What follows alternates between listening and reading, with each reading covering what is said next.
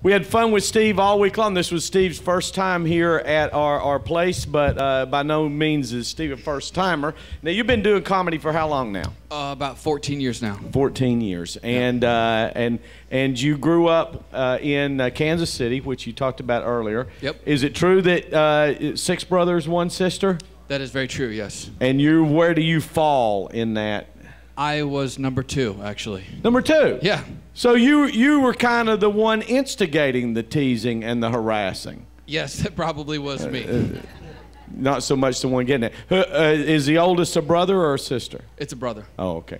Well, we were all boys until the final. If my older brother would have been a girl, I never would have been born, because that's all my mom ever wanted was a girl. Oh, it was one of those deals. Yeah, she finally had a girl with number 7. Yeah, and I'm sure that made your dad happy. I have a cousin that did exactly that same thing. They had a boy, and then they had another boy, and they wanted, let's try for one more girl, and then they had twin boys. And then they had another boy, and then they finally had the girl, and he shot himself. Now, anybody in your family? Well, I'm curious. What mom and dad what did they do for a living? My mom was just a stay-at-home mom, and then my dad, he just works at the railroad company. Oh, okay. And Catholic? I guess Baptist would be. You guess Baptist. Well, usually Baptist. Well, the only reason I ask is in my neighborhood, I grew up in a neighborhood in Tennessee where it was we literally had a Protestant school at one end of a block and a Catholic school at the other end of the block, and all the Protestant families had 1, 2, or 3 kids, and all the Catholic families started at 5 to some number you just weren't even sure how many. So usually for us where I grew up, if it was a family that large, it was usually a Catholic family, but no, just Baptists who like to have sex. Whatever Charles Stanley is on TV, that's what we were. Don't even know. And was there anybody in your family that was an influence on you to become an entertainer? You know what? When I grew up, I had kind of a strange childhood, so I honestly thought that I was an idiot. And so I acted like an idiot when I got out of high school. I didn't take anything seriously. I didn't go to college, and so I just sort of, that's kind of my behavior. And then when I finally started getting into stand-up comedy, I felt like there was something that I was finally good at. There's a place for idiots, you found. Exactly. Me too. Yeah.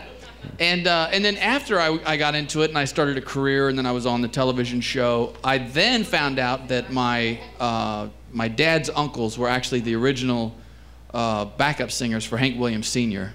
Oh. And they had like their own, they were like called the Oklahoma Boys when they were the backup, and then they turned into the Willis Brothers or something like that. But they're like old time country, like. But that's famous country. I mean, that's pretty stellar. But I can't say that they like had an influence on me. But right. I mean, that's probably where I always had that desire, I guess. Mm-hmm. And so you when you came out of high school, before you got into stand-up comedy, what were the jobs you had leading up? Like Burger King. It's funny because I got into a situation where I had to move out. Mm-hmm. Like, I don't remember what happened, but I had to move out right away. I was staying with my brother, and his wife was like, he has to go. And because I'd been there for like 2 months. And I had to find something right away. And so I went to the job place, and I just found this job that said that you could actually stay at the house while you worked there. So I thought, well, I solved 2 problems here. And so I went to the job interview, and I was like, I have to take it. And I went there, and I didn't know it at the time, but it was actually helping handicapped kids. Oh. And which at the time I was like terrified of. I'm glad that I got the opportunity because it was one of the greatest experiences of my life and very rewarding and all that. Yeah, it was very awesome. But before I got there, it was definitely not something I would have taken. And but I had to take whatever it was because I didn't have any place to sleep that night. Okay. And so I was actually literally doing the job interview, and as they were interviewing me to kind of see how I was around the handicapped guys, one of the kids was actually like sitting next to me, and he was in a wheelchair, and he had like this ball, and while I was doing my interview, he kept bouncing the ball off of my head. he would just say ball, and then it bounced off my head, and I didn't flinch at all because I needed a place to stay. So I was like, oh yeah.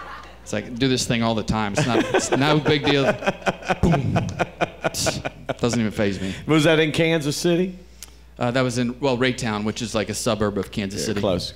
And so you had that job. You worked at Burger King. Just other odd jobs. When did comedy come in? The jobs that I worked were so shitty and so bad that when I finally got a job at Citibank, my parents, everybody was so proud that I even had a job that had any kind of benefits or that lasted longer than 3 months.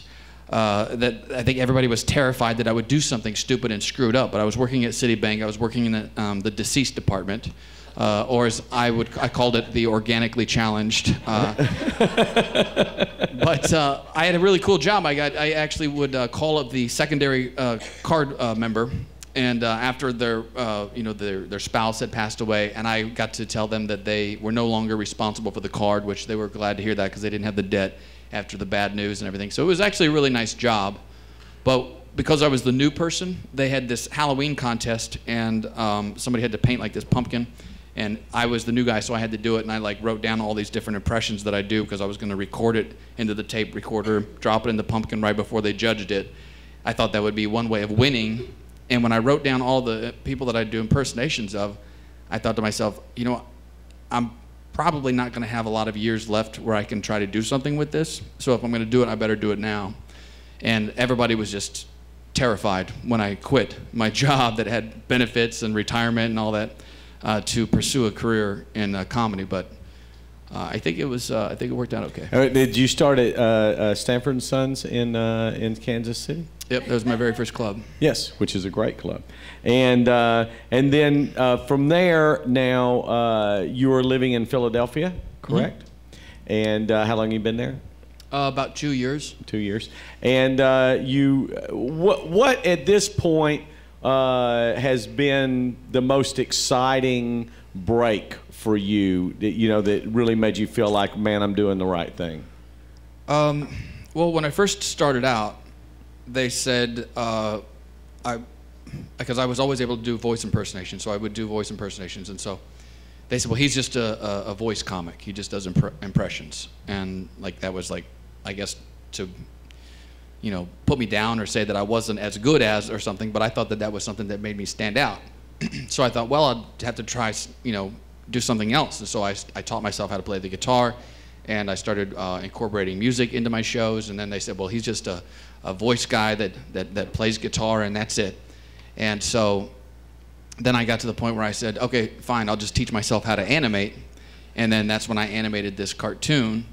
And I worked on it for about 1.5 years, and I was like literally working like 80 hours a week at least, because I did everything, all of the work all by myself.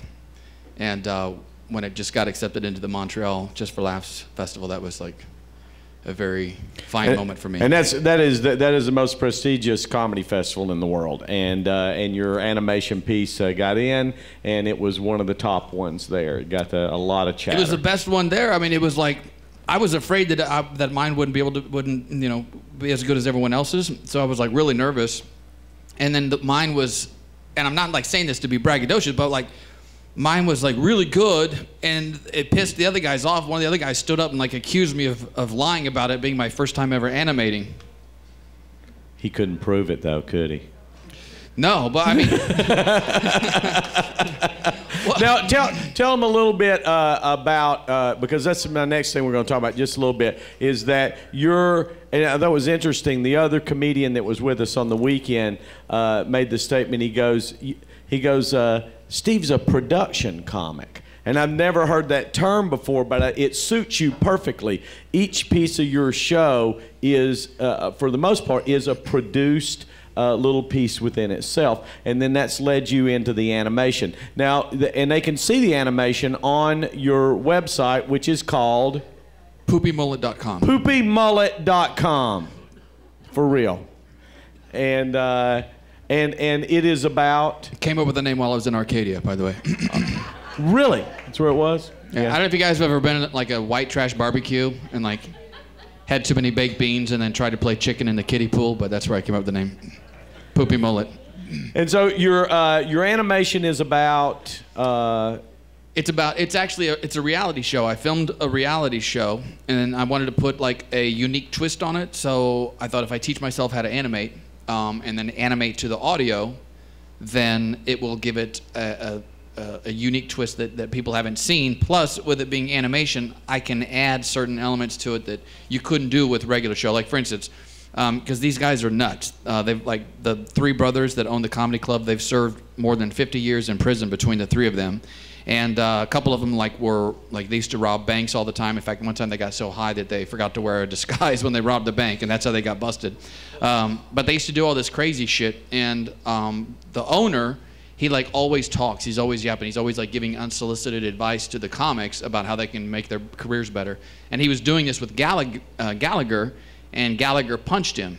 And so I thought it would be cool to animate like what Gallagher's thoughts were before he punched him, and so that's one of the things that we added to it. But it did really good at the comedy festival. Oh, cool! And now you've, like I say, each thing is a production piece. You told me that you've got an idea, which I thought was so cool, about an interactive piece with animation that you can do on stage in a club, and tell the audience a little bit about that, how that would work. Well, now that I picked up animation and started doing that, I thought to myself I should try to make this a part of my show, because I've never seen anybody do anything like that. I kind of did something similar. I had put together a program on my computer where I was doing like an interactive thing with the audience. And so I'm working on a deal where I'll take suggestions from the audience, and I'll say, what kind of a movie do you want? Who do you want to star in it? And then the audience will literally pick out the movie, and then I will have it already set in the computer, and it will play. And then I'll have other people that participate, and it'll be like a live animation that takes place up on stage while I do the voices, and everyone like take part in it. So they create it within the audience. Yes. That's awesome. Yep. And now, plans for the future. If in the next 5 years or so, if everything goes the way you would like it, where would you like to be? Retired in Hawaii. Me too. Very good. How do you plan on putting that money together? I don't even need a house. I just want like a boat, just a nice boat, and then I'll go out and I'll go fishing. I'll go deep sea fishing like all day long. I'll even work. I'll catch fish and then sell the fish. Eat sushi all day long. That's like my dream. All right, so you're basically a small business. That's what we are. We're a small business. And so as a small business, you would have a business plan, you would have goals to get to that point. How do you see that unfolding? Well, I mean, the animation that I just did, as well as it's doing, I'm already like 2 or 3 animations ahead that I'm working on. I've got something really big that I'm working on now. I'm doing something to like kind of poke fun at like politics. Yep. And so I came up with this name for my cartoon called Washingtons, and I'm putting it together, and I'm kind of making fun of everybody in Washington, and I think it's going to be like a real big hit. So your hope would be, what we would see you is not becoming so much a major celebrity as a performance artist, as much as being the creator of something like The Simpsons or Futurama or something along that line. Absolutely, because here's the thing. I did some research on Seth MacFarlane, and the very first pilot that he ever put together, he was given $50,000, and he spent like 6 months in his basement. His story was very similar to mine, but he had $50,000, and he had like animation training. He went to animation school, and he had all of these things working in favor for him. I had none of those things, and I only got paid $5,000, which didn't even pay for the cost and didn't pay for all my food. My car was repossessed. I mean, it was like really, really tough to get through that time, but I knew I was doing something special. And so I could literally walk into a network like ABC or CBS and say, hey, this is what he put together for his first pilot. Here's my first pilot. Now pay me some money, and I will go and I will create you a pilot, because I can come up with characters and do voices and do shit like that like all day long. Like that's what I do. That's what I'm good at. And so I'd be happy with like, even Seth MacFarlane was saying, you know, like nowadays, like people would laugh at $50,000. $500,000 was what he got paid. And he said nowadays. That's the difference. Yeah. That 0 is big. But he said nowadays, like you literally to do a 15-minute cartoon pilot, it would cost you $1 million. That's the going rate. And I did mine for like $5,000. And I'll show you guys real quick. Hold on. It's crazy because I did mine for $50, but it's stick men. Let's see here. And right after this, before we get out of here, if you want to ask any questions, we'll let you guys ask any questions you'd like of Steve. Anything about what you saw tonight or what we've talked about or just curiosity about what we do. Like there's some of what, I don't know if you guys, oops, I don't know if you guys can see that or not, but that's like what my animation looks like. You'll have to pass it around. Yeah, well I'll be showing it actually. Oh, okay, afterwards. yeah, because you'll be right in the back I'll with be your selling DVDs. the DVDs, yeah. So you guys can see a little bit of it, but. Mr. McCurdy, thank you for a wonderful show. Oh, well, thank you very much. You're very welcome. Always. That's right. Is that one of the escorts? Oh, okay. Thanks. Oh, they already left. Look. Yeah, they did. Wow. Well, I guess they were on a time, constraint. Yeah, I guess he was running out of time. Any questions for Steve? Anything at all? Anything at all? Yes. Oh, no, he's just drinking a beer. I thought he was raising. Is there anything at all? Any curiosity? Okay. My last question always is there a great bit in your head that you want to write that you haven't written yet? I want to write like a brilliant fart joke. Because I've always said that like the best joke you can write is a brilliant fart joke because the people that are not that smart laugh just because you said the word fart, Like, and the brilliant people get the brilliant part, but then they also love the fact that the dumb people are laughing just because I said the word fart. It's like, it works out for everybody. So in other words, this would be the kind of fart joke that would be on A&E, PBS. A PBS fart joke. Like the Lear Report fart joke. Yeah. Something sophisticated like that. I'm looking forward to that. Ladies and gentlemen, Steve Kramer. Let him hear it. Steve will be right there. And you can head on down there if you like, so you'll be there when they finish up. Steve will be right there with his DVD and say hello. We got some great stuff coming up. Next week, Miss Caroline Ray will be here.